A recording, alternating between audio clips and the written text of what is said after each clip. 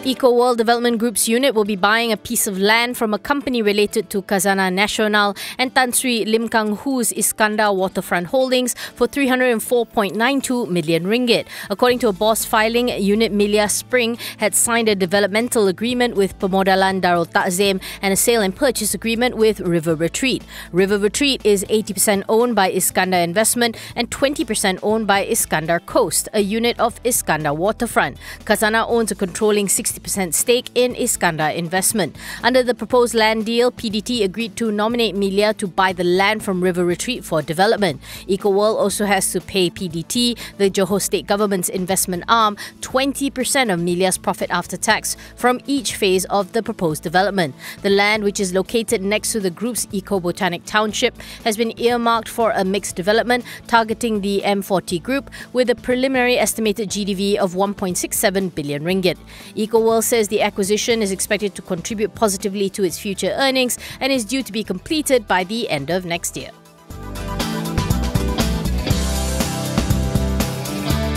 Brahim's holding says the departure of its external auditors PricewaterhouseCoopers was due in part to its board's view that a change of auditors would be good for corporate governance. In a BOS filing, Brahim's explains that PwC had been the group's auditors for more than 15 years. As such, the change is timely.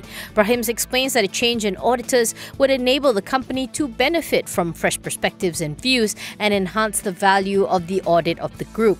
The company was also quick to stress that PwC's resignation was after a mutual agreement and that the fact that the board is actively pursuing the formalization and implementation of its regularization plan to lift it out of PN17. Replacing PwC will be Messrs. Baker Tilly, Montero, Heng. However, Brahim's share price has already suffered, losing around 24% of its market capitalization since PwC's resignation was announced on December 12th. Today, it closed 8.7% down at 21 cents.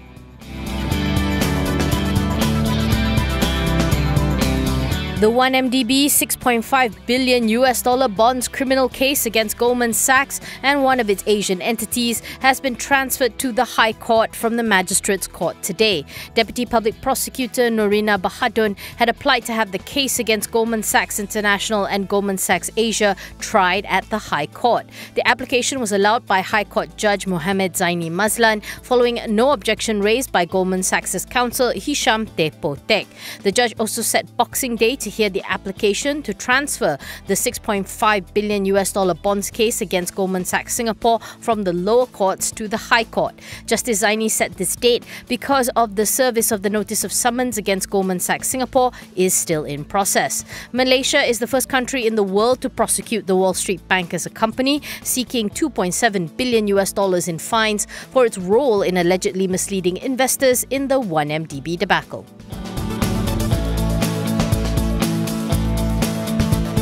USMA is expecting a record-breaking year in terms of revenue for FY20, according to MD and CEO Datuk Kamaro Rezwan Mohammed. He believes that in 2020, the group, which specializes in offering integrated offshore wealth solutions, will report the highest ever revenue in its 20-year history. To date, USMA's highest full-year revenue was 516.25 million in FY15. However, that was also the year that USMA's net profit dropped to a low of 5.36 million ringgit thanks to a mix of forex losses and higher operating expenses. Kamarul says that USMA is also currently preparing its dividend guidelines, adding that it is in the interest of the group to start paying dividends really soon. USMA last paid an interim dividend of 3.78 cents per share in FY14.